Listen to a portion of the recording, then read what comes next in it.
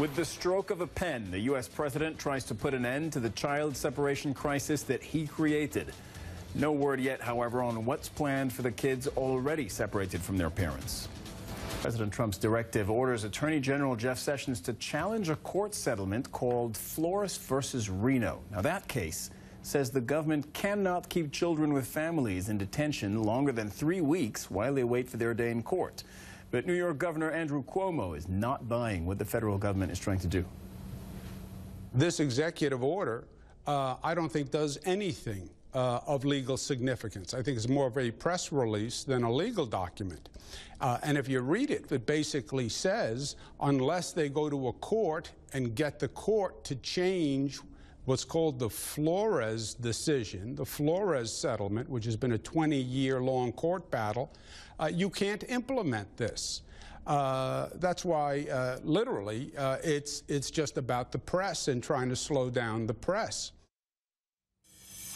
With us now, criminal defense attorney and civil rights litigator Brian Claypool. Brian, welcome back. Is the president's executive order then legal? Well, the president's executive order is legal, but the bigger question is, what does it really do? In my opinion, it's a political paint job. And what I mean by that is, once you scrape away the paint and look underneath it, there's not much substance to it. And by that, what I mean is, the only real thing, Cyril, that's changed in this executive order is one thing.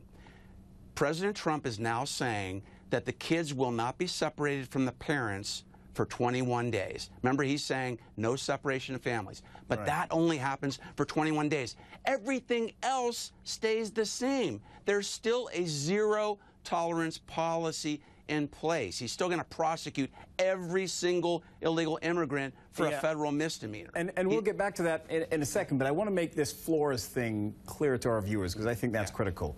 The executive order does not say that kids can only stay with their families for 20 days. It doesn't mention a time period. It says they can just stay with their families. What you're telling us is that there's another law in existence which implies, dictates that they can only stay together for 3 weeks. Great. That's a good point. If you ever lose your job as a journalist, you should be a lawyer, because that was well said. So basically what President Trump did is he punted, Cyril, on the timeline. He just said the kids won't be separated from the parents consistent with the existing law. He doesn't tell the rest of the country, though, that under this Flores case, the existing law says that these kids can only stay with their parents in detention for up to 21 days. So the big million-dollar question that the whole country and the whole world is going to be looking at is what's going to happen now on that 22nd day? Are these kids then going to be separated from their parents? And in my opinion, there is a very strong likelihood that these kids will then be separated again from their parents. So there's a 3-week clock that starts from the moment families are detained, probably today or tomorrow. I mean, pretty much as that executive order was being signed. What happens to the 2,000 children who've already been separated from their parents and who apparently are not being reunited with them? Well, that's a great question. That gets back to my prior point, which was what's really changed with this executive order. It doesn't speak to that issue. It doesn't help the parents who've been deported, for example, try to reunite with their kids. And think about this, Cyril. It's real logical. This is a no-brainer.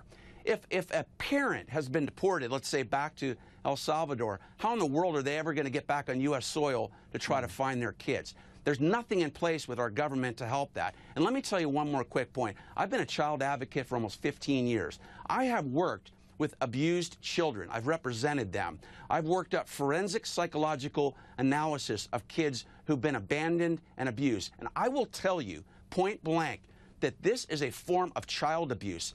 These kids are going to be permanently impacted and traumatized with PTSD for the rest of their lives because of their whole lives being put in shambles and their parents being taken away from them. And nobody's talking about that. And Sarah, one more thing. This could potentially lead to human trafficking of these kids. These kids are ripe for human trafficking in the United States. Hey, Brian, you know who agrees with you on the, if not the PTSD, at least the trauma It's the American Association of Pediatrics, and they put out a statement a couple days ago saying pretty much what you said. One last thing. The president wants to make illegal immigration a criminal matter, okay? That's what was new about his policy. Before, it was a civil matter. What difference does that make? Why is it important? Well, if it's a civil matter, then you don't have to be detained to see a magistrate for a criminal federal misdemeanor.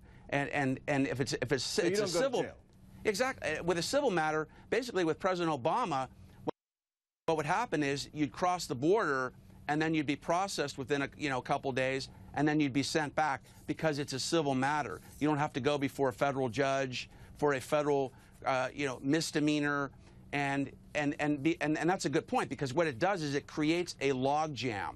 We don't have enough judges now to handle every person being prosecuted criminally, and that's what makes this 21-day window very unattainable.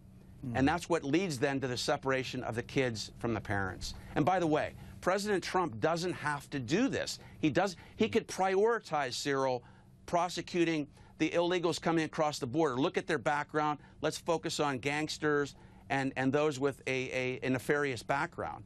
He doesn't have to prosecute every single illegal immigrant crossing the border. And yet that is still the target of the Trump administration. They're actually trying to hit that 100% mark of criminal prosecutions. Brian Claypool, thank you very much. Yeah, thanks for having me, Cyril.